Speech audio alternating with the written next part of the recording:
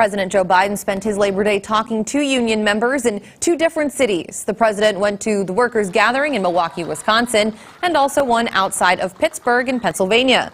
He said that the Make America Great Again Republicans and the extreme right in his remarks were the ones that he targeted today.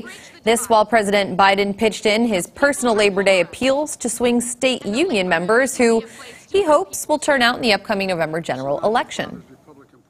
It's clear which way the new MAGA Republicans are.